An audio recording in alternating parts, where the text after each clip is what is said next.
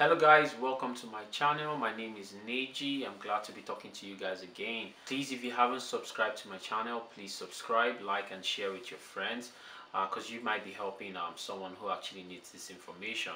So today we'll be talking about the NOC code, the National Occupational Classification Code. In my previous video, I promised you guys that I'm going to be releasing a video on the NOC code. But before I jump into this, just a quick disclaimer.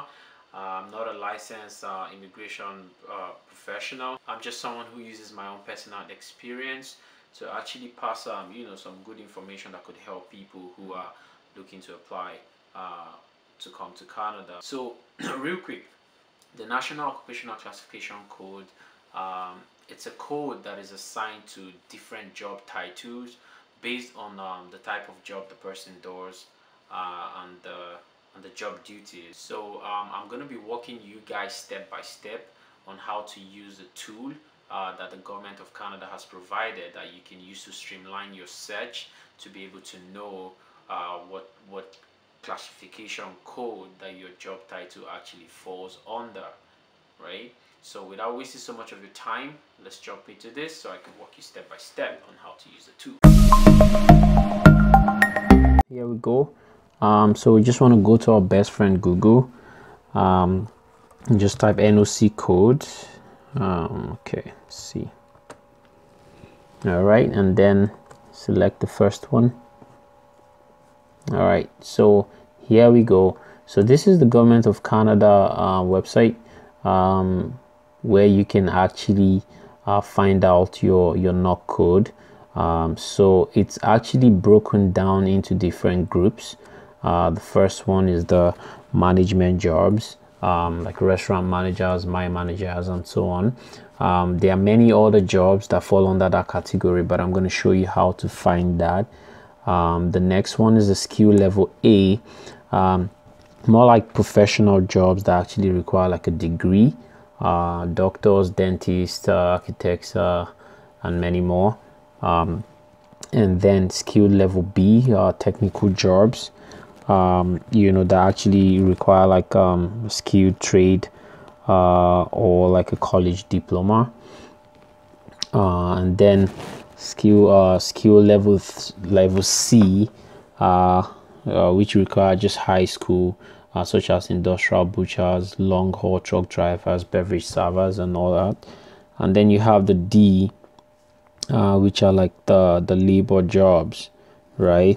Yeah. So one important information that I want to give to you guys is if you fall under NOC O, A, and B, then you can apply for the express entry program through the federal skilled worker class, the Canadian experience class, or provincial nominee, or the federal skilled trade. So you can apply for all of them, but the skill level D cannot apply for the Atlantic pilot program, right? So maybe I'll be doing a different video about the Atlantic pilot program, because I don't want to complicate issues right here. I just want to focus more on the NOC codes, but I just wanted to give you guys that information as well. And the C and D cannot apply for the express entry program, but they can just apply for work permit, right? So if you didn't really get that, no worries about that. Possibly my next video you get to know more about how specific the C and the D can you get more information about that. But real quick, so let's just jump into how to use the tool. So first things first, you want to scroll down. You can see it's already going to list the NOC codes right here. It's going to list the job titles and then also the type, right? So you can scroll down, you can see it goes way further down to D, right? And job titles. Okay, let's just go back here and just say 5.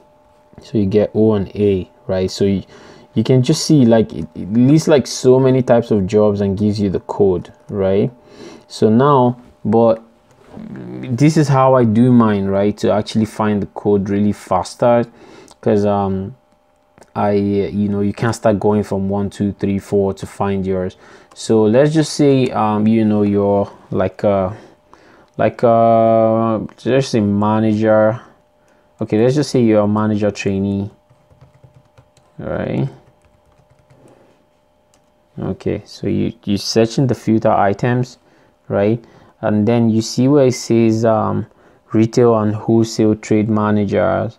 So you can click on that, right, and then what you can do is it's going to tell you the title, and also that's the code here, 0621, right, and then it's going to tell you the lead statement, more or less like what that job title actually does, and example of the title. So you can see, as it says, antique dealers, assistant managers in retail, clothing store managers, sporting goods store managers, and all that. So this is what's going to list. But if you want to see more of the titles, so you see where it says view all, so you click on that, and then it's going to list more of the different job titles for you. So you can see that so many that fall under that category, right?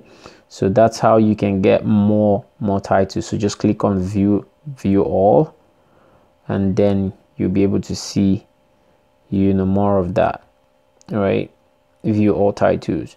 Now here is going to list the main duties of that response of that job title for you, right? So like, for example, for the retail whole trade managers, perform some of all the following duties. So they plan, direct, and evaluate the operations of a blah blah blah. So it's gonna show you like the duties, right? So if your job title actually falls under this category, right, so you want to make sure that the duties that is listed on your reference letter, which you'll be getting from your employer, has to match this.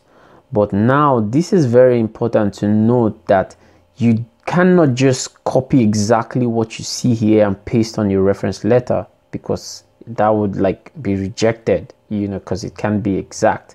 But you want to try to word it in such a way that it can come close to what the duties are. So you have to just rephrase it, right, close to what this is. Don't just copy this exactly and paste it on your reference letter.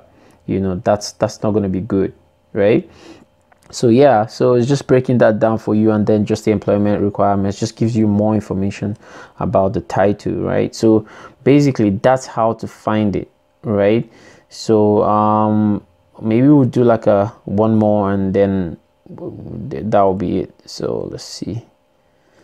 So let's just say doctor.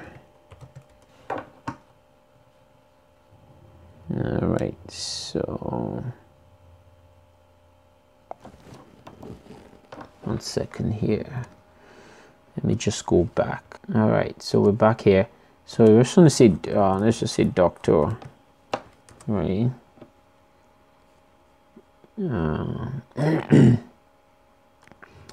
Or let's just use dentist, right? So you see how it says that's the number 3113, dentist, and that's A. So I can click on that, and then it's going to show you like different the examples of the title, and then the main functions are the main duties as well. So if you want to do view all, then that gives you more more types, like the oral surgeon and all that stuff, right?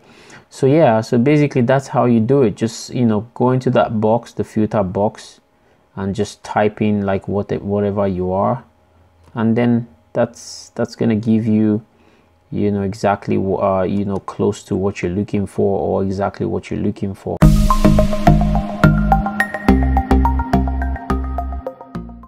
All right guys, welcome back. So that's how you use the tool to actually find your NOC code. It's pretty simple, it's not that complicated.